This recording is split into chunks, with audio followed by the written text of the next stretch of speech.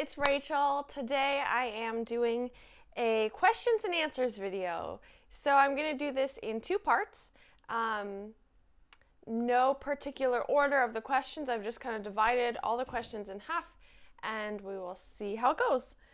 So so I asked in the past couple months if people had some questions for me, whether it's personal or crafty. I'm here to answer them all just for fun. Just a fun way to end off my spring blitz.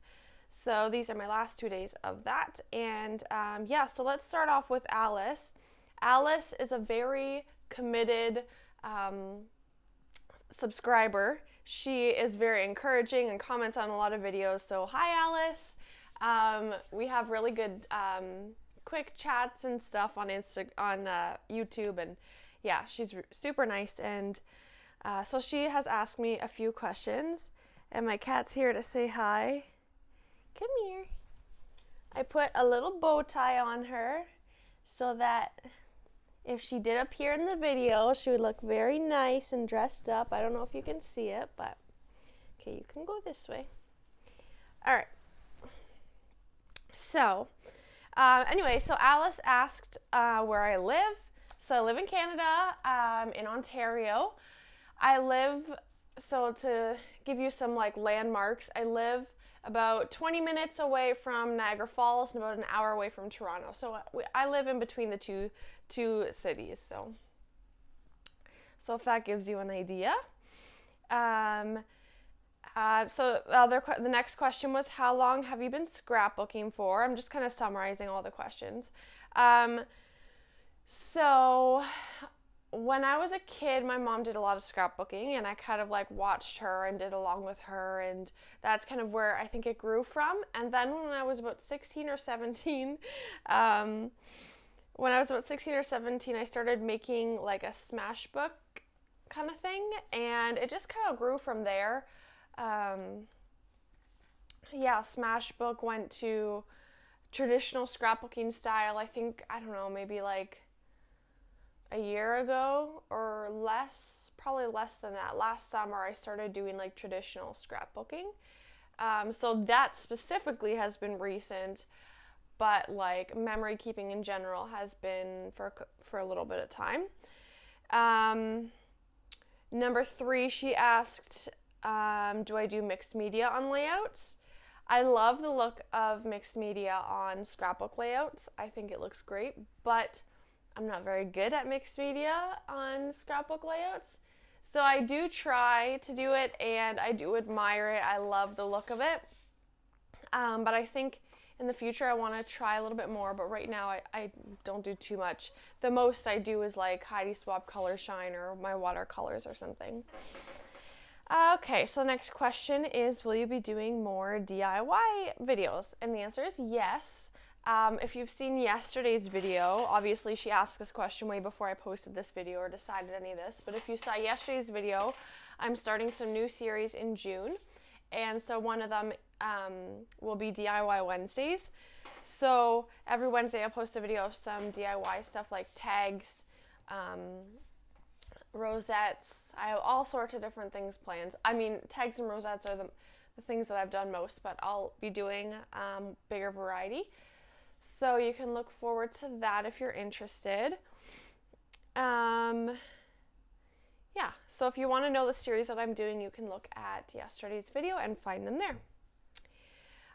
Someone named Lynn asked what my favorite paper company or designer is.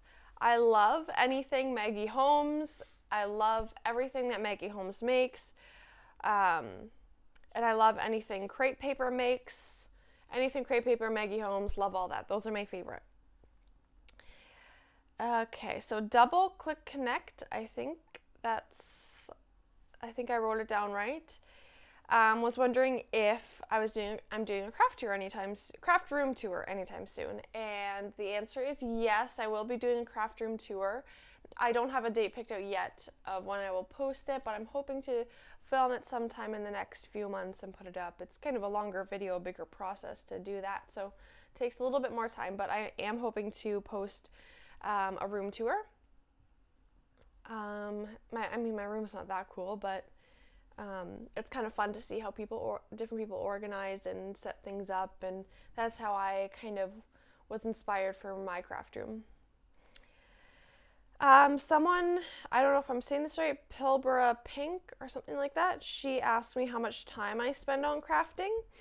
Sorry, the reason why I'm looking down is I have this here that has all my notes, so just in case you're wondering. So how much time do I spend crafting? It all depends on the day or how the week's going. Usually on weekends, I spend a lot of time crafting. Saturday mornings, I'll spend a good chunk of time crafting, like 3 hours on a Saturday morning. I'll just go straight crafting, but that also includes editing videos. I do like 3 or 4 hours on Saturday morning of making, you know, whatever video, doing the craft, and then also editing it. And then during the week, I just kind of do things here and there. So sometimes, most days during the week, I'll spend less than an hour scrapbooking or crafting in general.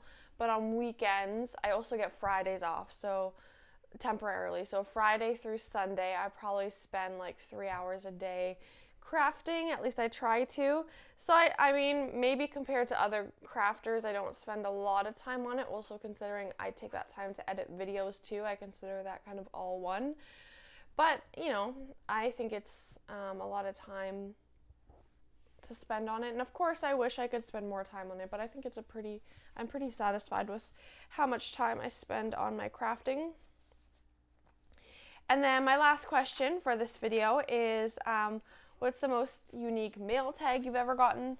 When I got this question, I was looking through my old mail and different things and trying to pick out, you know, different mail tag to see what's the most interesting or unique that I've ever gotten before, and I couldn't really find anything specific or think of anything specific that has been unique that stood out to me.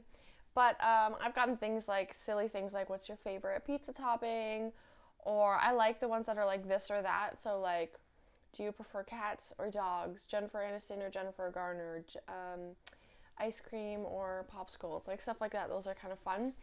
And I also like the ones that are very like personal or meaningful, so you know that they really care about you. So asking me if they know that I like to travel, asking me where I've traveled to, or what's my favorite place I've traveled to,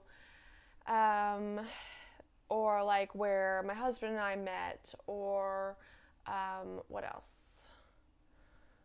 When my birthday is, I've gotten that asked by a few really awesome pen pals, and actually I've gotten some birthday mail, which is super, super awesome.